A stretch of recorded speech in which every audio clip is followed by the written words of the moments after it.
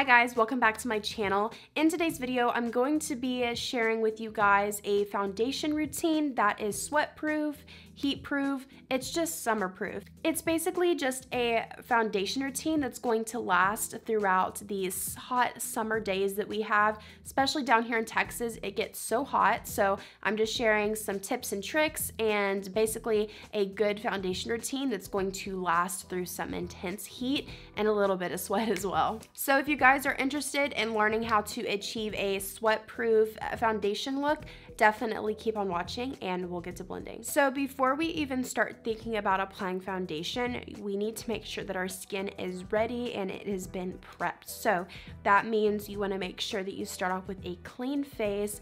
I just like to go in with a gentle, mild facial cleanser to make sure I get all the excess oils on my skin off, all of the dirt. I just want to make sure that I start off with a clean canvas. So the next step is moisturizing. You want to moisturize no matter what skin type you have. My skin type has changed a little bit, but I used to have super oily skin and I would not moisturize my skin at all. I figured if my skin's oily, why even moisturize? It makes no sense. But what my skin was doing is it was actually dry. I just didn't notice it just because it was so oily all the time that, you know, when I would skip out on moisturizer, the skin would react and overproduce oil. So my skin was really dry. I just didn't notice it because it got so oily. So it wasn't getting the necessary moisture that it needed and basically make my skin even more oilier.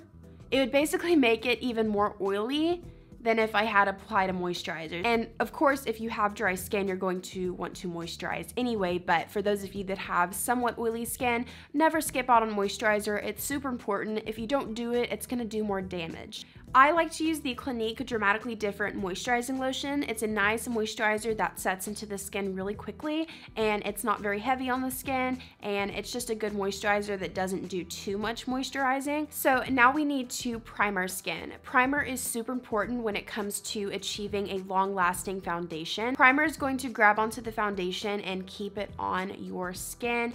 It's just gonna really help achieve the long-lasting foundation. So I guess I more so get dry skin than oily skin. I have combo, but it's more on the drier side.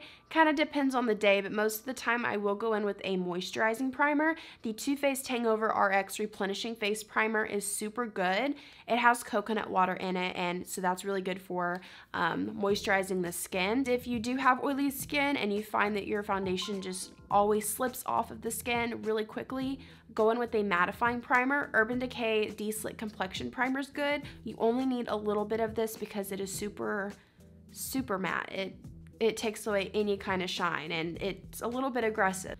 But today I'm just gonna go in with a thin layer of the Too Faced HangoveRX primer that I talked about. So I'm just gonna go in with about half a pump of it. It does not take much at all. And I'm just gonna apply a little bit on basically everywhere on the face. I do apply a little bit more product on the cheek nose area just because I find that's where my foundation really tends to wear throughout the day. Another step you can add in is totally unnecessary. It just kind of gives me the peace of mind that I added an extra step to help my foundation stay. I'm just gonna use a good one that's good for every skin type. This is the MAC Fix Plus. It just really preps it and makes the skin nice and hydrated. Moving on to foundations. There are a countless amount of foundations out there. There are ones that have a matte finish, luminous finish, satin finish. It just depends on what your skin needs. For a matte finish, I'd recommend the Estée Lauder Double Wear Foundation. That one's super good. It lasts all day, gives you full coverage. It's a good foundation. If you want more of a satin finish, I'd go with the Too Faced Born This Way Foundation. That's what I will be using. So I'm gonna go in with, let's do one pump for now, and I'm gonna use my beauty blender to blend it out. Now, the amount of foundation I feel can affect the way your foundation is going to wear. I feel that if you over apply your foundation and you apply too much, it's gonna cake up and it's gonna be a little bit more prone to wearing off throughout the day. You just wanna make sure that you're not caking on your foundation. And I am blending in my foundation with a damp beauty blender. I love this Technique tool. I guess it's a tool. I like using this best out of anything else to blend out my foundation, my concealer. I feel it really presses it into the skin. So whatever you use, make sure you're really pressing it into the skin. I feel like sponges really press foundation into the skin, and that's what you want. So I would recommend a sponge. So once my foundation is blended out, I'm going to move on to concealer. Concealer, that's a personal preference. It depends if you want light, medium, full coverage. I'm gonna be using the Maybelline Instant Age Rewind Concealer. This is super good. You can get medium to full coverage. It's buildable. It doesn't feel heavy. And that's the thing is with intense heat and thick makeup, they just don't mix, and I get like a super gross feeling from that. I just don't like the feeling of like a caked up face and the heat. It's not fun. I'm gonna press this into the skin. You really want to make sure that you press the product into the skin. You don't want it sitting on top, because when the product is just sitting on top of the skin, that's when it's really gonna fall off. So once that is blended out, I like to go in with a setting spray just to really melt the makeup into the skin. So I'm gonna go in with my MAC Fix Plus spray again. Next up, powder. I just like to use powder to set the areas where I applied my concealer. If you don't set your concealer and you're in the heat, I mean, it is summertime, it's inevitable you're gonna get into the heat. It's just gonna melt away. It's gonna crease, it's gonna get real funky, it's gonna wear off very easily. So even if it's a light amount of powder, set your concealer with a powder.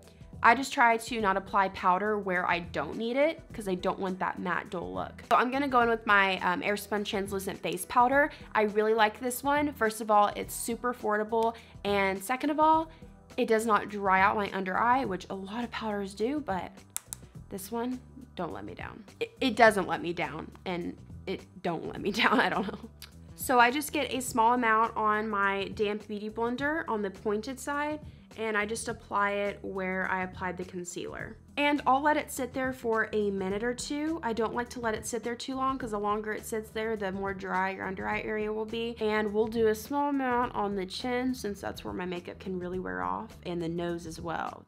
And I'm doing my makeup in between all this, so it's been there for a minute or two. You can just dust it away, use whatever brush you like, and then your concealer is set. Okay, I'm gonna go finish off the rest of my makeup, and we will conclude today's video.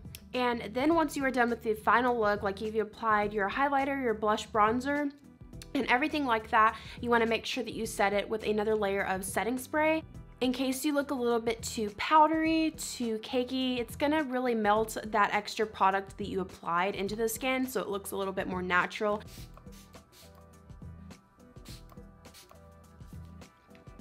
And that, you guys, is how you achieve a long-lasting, sweat-proof, summer heat-proof foundation look. I hope that you guys enjoyed. I hope that this was super helpful.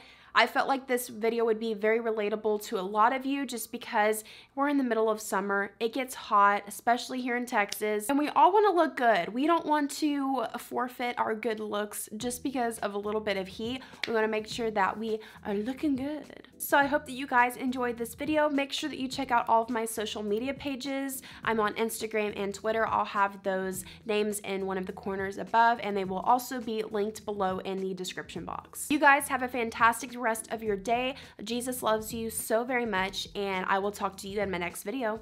Bye, guys.